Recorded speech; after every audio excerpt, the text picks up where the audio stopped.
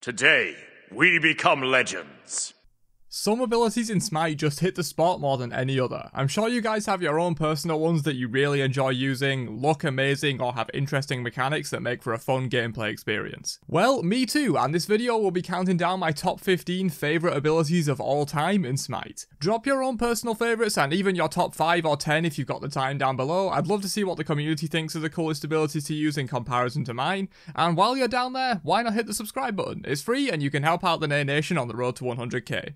And quickly before we start, I feel like this needs mentioning in 2022. This is my opinion. You may not agree with everything I put on this list. In fact, it's probably going to be the most biased list I've ever done. The whole idea of this video is that it's meant to be biased. You know, it's my own personal favourite, so don't take too much offence if you don't see your main or like an ability you think absolutely should be on my favourites list. It's just my personal opinion. But first, a word from today's sponsor, Warplanet Online. WPO is an MMO strategy game available pretty much everywhere. You can play on your PC, Mac, laptop, Android or iOS phone, and launch your global assault to command and conquer in real time. They say war never changes, but in WPO it's always evolving, and adapting your tactics to new hostile environments is key. Launch assaults on metropolis cities such as New York, Paris and Tokyo, then regroup your troops and war machines at your custom base to survive the incoming enemy offensive. And of course, it's all multiplayer. Other members of the Warplanet will join you or be crushed under the weight of your military might. And there's never been a better time to jump into Warplanet Online, as they're celebrating 40 years of Rambo by adding the legendary John Rambo into the game. After a hard-fought ranked game of Smite with Rambo Ula, you can continue the vibe and destroy your enemies as the one-man army himself in Warplanet Online. What's not to love? But I'm not done yet! The first 40 players to download and try out the game and reach level 10 will win a guaranteed $100 Amazon gift card. Crazy stuff. This promo only runs until November 10th, so be sure to give the game a try and do it quick. So what are you waiting for? Click the link in the description or scan the QR code on screen and get bonus 4,000 army units and 4,000 medals to kickstart your warpath. Thanks again to Warplanet Online for sponsoring this video. So jumping into the list, my number 15 favourite ability is Thor's Mjolnir's Attunement, or his legendary hammer. This ability is just great in every regard. It has cool lore, being Thor's hammer of course, it has insane damage, and it has mobility. What's not to love? It only gets better in the context of Thor's kit as well, with his combos off of his ult and 2. Who doesn't love the legendary double tap? Next up we have Mulan's 2 when leveled up, which is just a super satisfying ability. That double hit feels great to land and does a shit ton of damage to boot. This ability alone makes Mulan fun to play, and when combined with Soul Eater, the burst healing this can provide is just off the charts. Mulan's whole idea of training up her abilities throughout the match is a really cool concept, and her 2 is the best example of it in my opinion. Zooming into the number 13 spot, I have Mercury's ultimate, Sonic Boom. This ultimate is really unique and it allows an alternate gank route where you can gank up the lane instead of coming from the side of the jungle, which makes for some really interesting mind games when playing against Mercury. Most of the time, you don't expect the jungler to come flying out of the enemy tier 2 tower, but sometimes that's how it is with Merc. Plus, who doesn't love 2.0 attack speed while still critting for 1k per basic as a follow-up to this ability at tipper range? So satisfying. We're mounting up for the number 12 placement, as Lancelot's 3 is just so much fun to use. This ability is multi-purpose in that it can be used for chasing / running away, for the basket CC immunity to everything but stuns, for a shield to engage the fight with, and of course for both the great dismount options which cover from range and up close. I also really like how quickly the 1 option comes out from mount up, as it just bursts the enemy and you can almost instantly start doing more attacks, whereas there's a bit more delay on the 2 option, but it of course comes with that nice root and more overall damage. Just a super fun modular ability to use, and part of the reason Lancelot is such a fun assassin. Speaking of modular abilities though, at number 11 I have Ishtar's Imbue arrows. There are a ton of awesome unique steroids in Smite, but Ishtar's one has to be one of the best among them. It has a super long duration of 6 seconds, so you can get tons of altered basic attacks out before it expires, and all 3 options are extremely unique and useful in their own situations. Spread Shot is optimal for up close burst damage with its 5 hits when at point blank range, Strike Shot is ideal for poking due to the extra range and projectile speed it gives you, and of course we all know about Storm Shot, giving Ishtar some of the best wave clear in the game simply with basic attacks due to their AoE nature. A lot of mechanics like this often seem to have one best option for all situations and the others get thrown to the wayside for the most part, but Ishtar's one does a really good job of having each shot be unique enough that you have to utilise all 3 in different situations a lot throughout the game, and I really like that. Speaking of steroids though, breaking into the top 10 we have Erlang Shen's 1, Spot Weakness. This is an ability that was already one of my favourites, and after the Erlang rework it only got better. This just does way too much stuff, with extra damage, lifesteal, damage reduction on enemies, and the cooldown refund mechanic that means this ability is basically active more often than not in a boxing situation. And since the rework, it's become the core of Erlang's design in my opinion. That used to be his turtle cancels, but since it no longer knocks up and this ability got even better after the changes, Spot Weakness really feels like the pillar Erlang is built around nowadays in terms of his boxing, and it's just a super fun ability to use. At number 9 we have one of the most satisfying ults to hit in the game in my opinion, and that's Amaterasu's Dazzling Offensive. Repurposed from the most overpowered god release of all time, Basic Guan Yu, this ability had a lot to live up to, but boy did it. Those bell chimes as you hit the enemy into the 2-second stun is just mwah.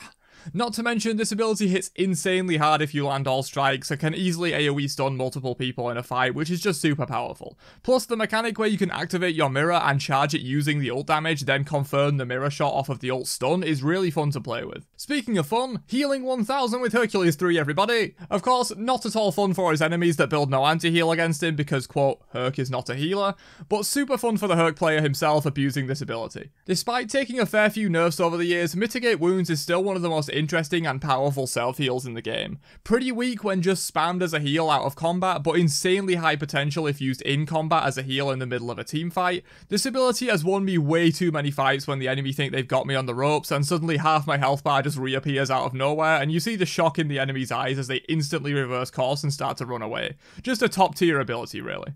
On a similar note, at number 7 I have Geb Shield, which is also notorious for turning the tides of a fight through enormous health gain, but in a slightly different way. The health shield this ability provides is so clutch, and the only person it doesn't feel good for is the enemy diving your carry. You love it, your carry loves it, the enemy wants to take a toaster bath. But to be honest, the shield portion of this ability isn't even the best part, it's the cleanse. The dual use of this ability makes it so you might often wait to cleanse a deadly CC instead of shielding some minor damage your allies might take. The cleanse on this is so clutch against certain gods like Nox and Fenrir that their entire existence is just shut down by Geb Shield cleansing their single target CCs, and that cleanse is the reason this ability is so high on the list. Don't get me wrong, it will probably still be somewhere on the list without it, but not this high. Sticking with the shield theme, at number 6 we have my favourite shield, and that's Nem 3. I may be biased since Nem was my second ever main after she released Broken AF back in 2014, but I feel like Nem Shield has a certain skill to it that is really rewarding. Not only do you have to time it well since it lasts just 2 seconds and the enemies can wait it out if they're skilled, but you also have to not shield into any kind of hard CC or you just get no value, so it does have counters in that regard. Plus, this ability provides one of, if not the fastest AA cancel in the whole game, that allows Nem to get out 2 basic attacks within a fraction of a second, especially fun on crit Nem when those 2 basic attacks can be 80% of a backliner's health. But of course, using this ability strictly for an AA cancel comes with its own risk of leaving you defenseless, and those kind of mind games make Retribution Shield a ton of fun to use and play around, hence the placement on my list. Breaking into the top 5 though is Bellona's 2, Bludgeon. A true classic among solo laners such as myself, and pretty much the sole reason for Bellona's immense lane pressure and early wave clear. Bellona's weapon swap mechanic in general is just so much fun, and similar to Ishtar's 1 that I mentioned earlier, each weapon has its own uses that are valid in different situations. Back to the hammer though, those cleave basic attacks are just so strong, and you can even use the slam on the ability itself to poke the enemy solo laner because your basic attacks will still outclear them regardless. And damaging the enemy god will aggro the minions to you, grouping up all 6 minions for even faster clear with the cleave basics.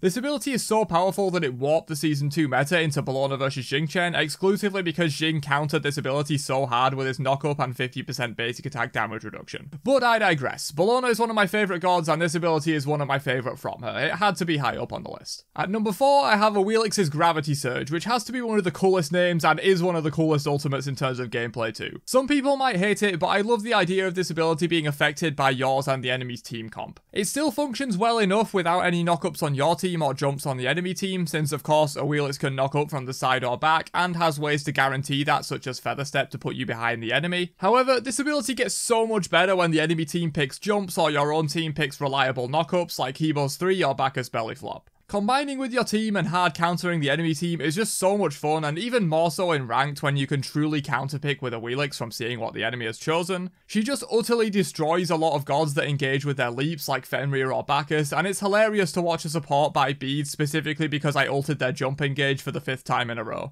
Not to mention the secondary use for this ability as a major steroid, giving 70% attack speed and 60 power. It's not the most common use, but sometimes ulting for these stats to burn an objective like Fire Giant is the right play. A Wheelix ult is by far one of the most interesting abilities to use in Smite, and I wish we had more like it, really. Breaking into the top 3, I have probably the most powerful basic ability in the game, and that's Fafnir's Dragon Form 2. Now, of course, this isn't really a basic ability given you need to ult to access it, but boy is this ability so strong and so unique. Casting Coerce on your whole team and watching Fire Giant, a tower, or even the enemy Titan just evaporate in front of you is one of the best support feelings in Smite. I mentioned a few steroids earlier, and this is one of the most powerful steroids, but for your whole team. When you finally get your team to cooperate and group up for a 5-man Coerce, it's just so satisfying and absolutely deserving of this placement. We have another 2 at number 2, and that is Baron's Consigned Spirits. Despite getting absolutely bodied by nerfs over time since its release, this ability is still insanely strong and insanely fun to use.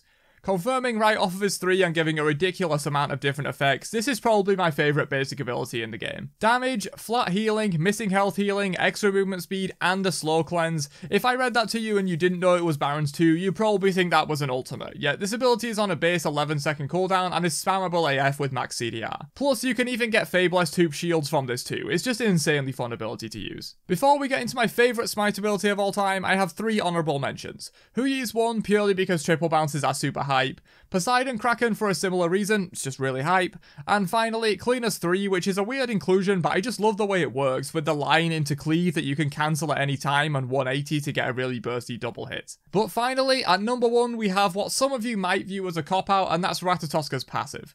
Yes, this isn't really an ability in a traditional sense, but it is his passive, so I thought I would include it. And it couldn't really be anywhere but number 1 given how cool this passive is and how completely unique it makes Rat. With each Acorn giving him a completely unique playstyle and build path. From the Walking Fountain Acorn builds with Soul Eater, to the Protection Synergy Acorn with Glad Shield and Manticore Spikes, to the Crit Acorn with, you guessed it, more crit items, to the standard ability based Acorn with an easier stun on the 3. Each one is just so unique and provides its own build path for Rat, and that makes it feel like you're playing a different god each time, and it's really interesting design in my opinion. More of this, Hi-Rez. But that's all I've got for my top 15 favourite abilities in Smite. If you enjoyed this one, don't forget to drop a like before you leave and put your own personal favourite abilities down in the comments. I'd love to see what you guys think are the most fun ones in comparison to my list. But that's it from me. Have a great day, and peace out, you nerds.